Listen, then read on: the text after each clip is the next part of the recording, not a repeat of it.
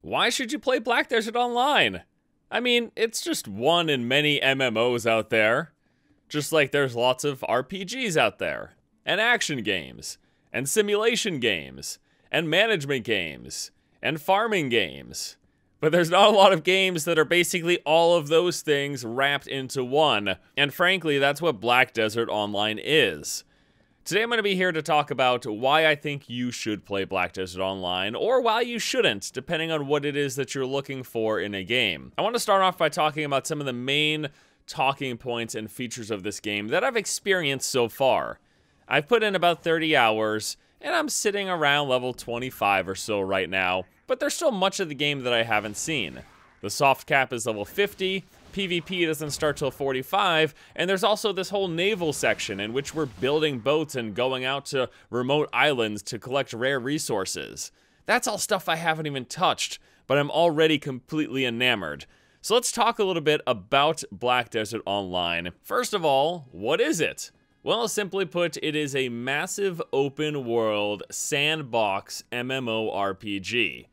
I don't think I've seen a single loading screen except for when I logged into my character. You move from one end of the world to the other, engaging with various NPCs, attacking enemies, and encountering other players. But what I want to focus on are the various features of this game. Starting from the top, the most important thing for me, you guys know, it's combat, it's the gameplay. And boy, this is really good. Like, really, really good. I've talked to a few friends of mine who played the game, and all of them pretty much unanimously agree. This is one of the best combat systems in an MMO to date. Now, claims are being made. We need to substantiate these. You're looking at the gameplay, and you might just be thinking, that just looks like any old action combat MMO. And I've played plenty of those. You know, I played Terra. I played Sinvicta. What is the name? Sinvictus? There's some game that's kind of like Sinvicta. I've played any sorts of action MMOs.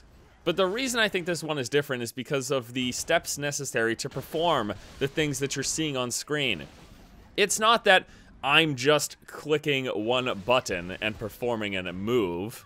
Hotkeys exist, but this game highly incentivizes through reduced costs and increased effect using comboed multiple inputs to perform your actions. And then with those multiple inputs for single actions, doing combos of one after the other to get additional benefit. Basically, this plays like a fighting game. I heard someone refer to it as the MMO version of like Tekken. So here's an example. Here's one of the combos I can perform. Forward or backwards and F, which is going to push an enemy away. I can then do forward right click, which will basically blink me to the target, performing multiple attacks. I can then do F for a low kick, F again for a high kick, and then back and right click for an uppercut finisher. I am not kidding you. Those are the keystrokes to do some of what you're seeing right here in the background. And that's just one combo, one sort of chain of abilities that I'm doing to perform an action. One of my most common things that I'll be doing when I'm farming up enemies is I'll be doing forward, jump, and shift. This is my forward blinking ability. So I'll be doing forward, spacebar, shift. And then I'm rounding up enemies. And then once I circle them around, I'm going to be doing back, F to push.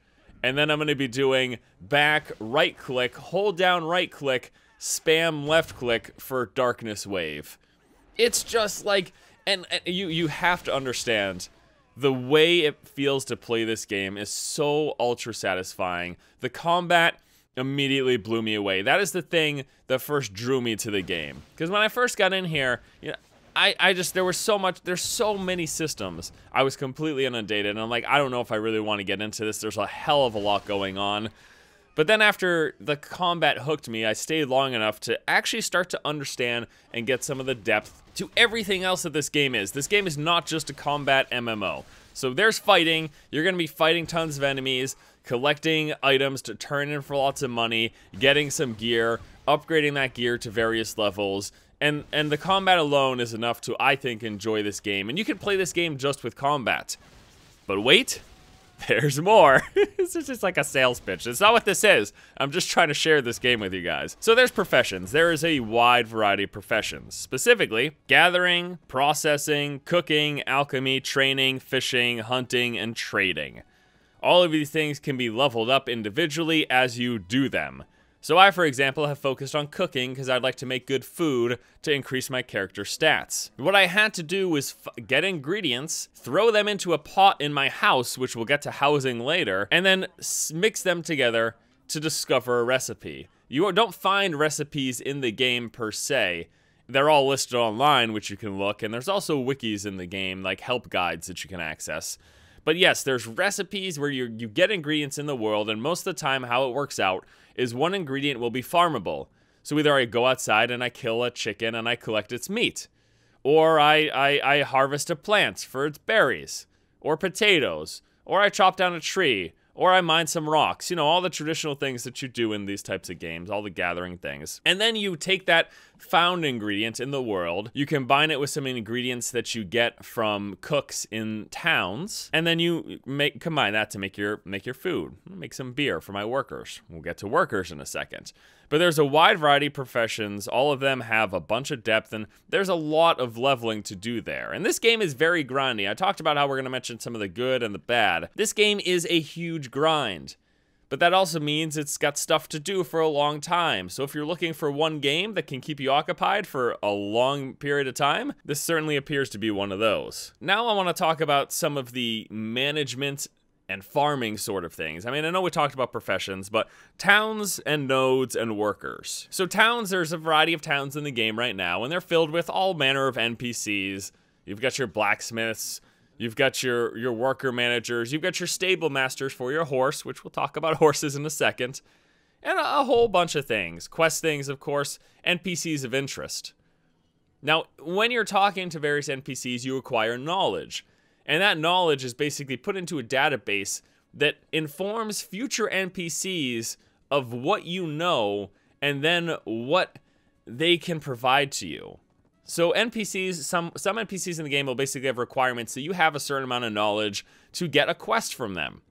Or maybe they've got a special potion for you. There's this whole amity system in which you engage in conversation based on the knowledge that you've had, what you've experienced in the world, and that will determine, depending on what you know, how successful your conversation with them is, and then what they can do for you as a result. Like the stable master. If I become really friendly with him because I've got knowledge of things that he's interested in, he's gonna give me, sell me perks for my mount. The horses you can find in the wild, you can tame them, you can bring them back, you can breed the horses, they'll level up, they've got their own stats, there's the things that they're good at, things that they're bad at. There's just so much depth to this game, it's almost insane. So yes, the towns have NPCs and things like that. There's also town housing, in which you can place down stuff inside of your house, like a cooking station, or a bed, or a chair, and a table. Cosmetic things, but things that are also useful.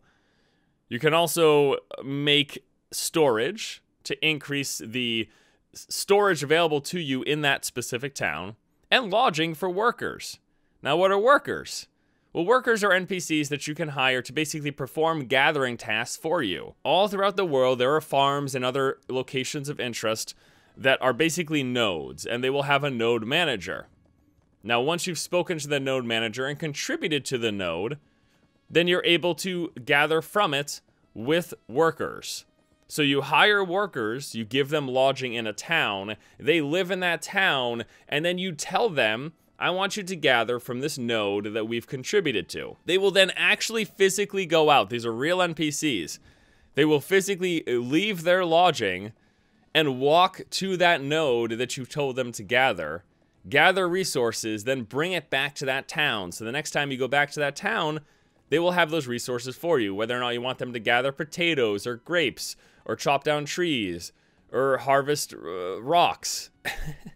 It's really even hard for me. I'm just trying to list off the things that I know and that I've seen in this game, and I'm not even going fully in depth to this.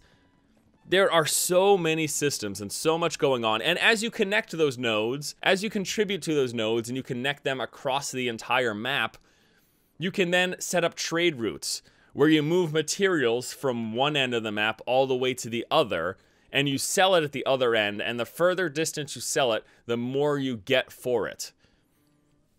There's just so much going on. There is so much depth to this game, and all of that is in addition to how much fun I think it is just to engage in combat. As much as I love the combat, I spent more time in the other systems because there's so much else to do. Now, I do want to talk about some of the things that this game doesn't have, or that it has that might not be good. Number one is the game is insanely grindy. But I've talked about this in the past and how that's not necessarily a bad thing, and hear me out here, because grind is always used in a negative connotation, and I'm not going to go too into depth. I did an entire video on this. You can YouTube it if you want. It's called The Grind. But basically the notion here, in my mind, I've kind of come around on this idea, is that all games will eventually have an end. And if you want to prolong the life of the game, if there's a game that you like and you want to keep playing, you actually want some sort of a grind. Because there will never be infinite story content. There will never be infinite dungeons or infinite new bosses. The only thing that can produce something like that is procedural generation. And while that is certainly valuable in some games, it doesn't make sense in every game. And it also is never unique because it's procedural. I mean, it is unique, but it's not special, I guess I would say. Anytime I played a procedural generation game, when I go through that aspect of the game that is procedural, it's always forgettable because it wasn't handcrafted. And it's not special.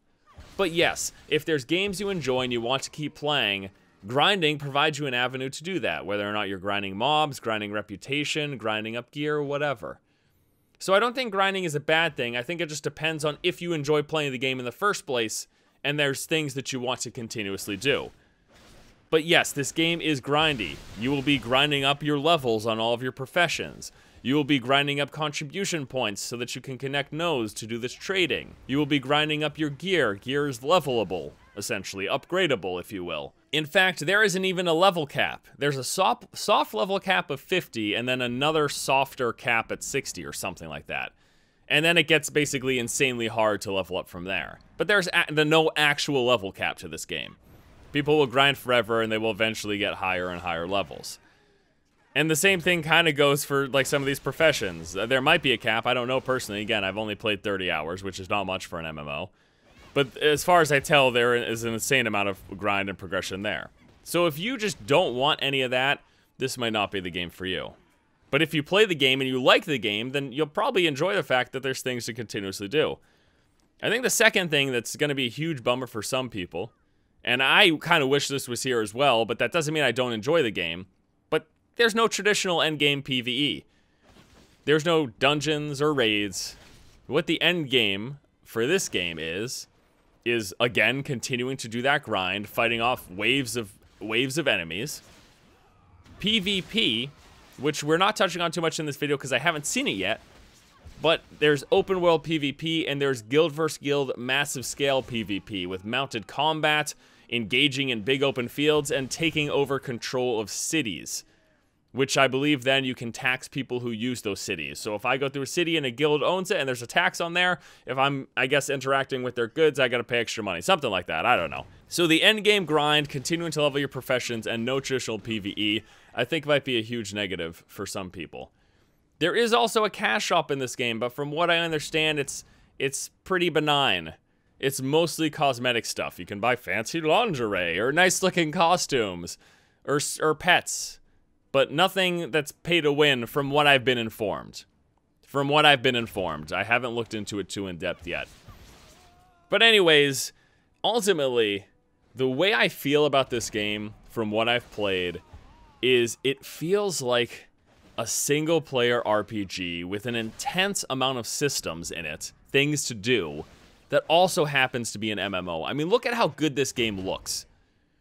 It is gorgeous. The fact that you can mantle up onto rocks and buildings alone in an MMO is impressive to me.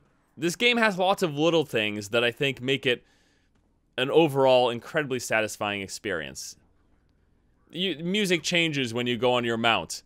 your pet will rest on your shoulder when you're standing still. If you go AFK, the camera goes into cinematic mode and takes various like interesting looking shots with visual filters on it. Like there's just honest to God, to me this is the Elder Scrolls MMO.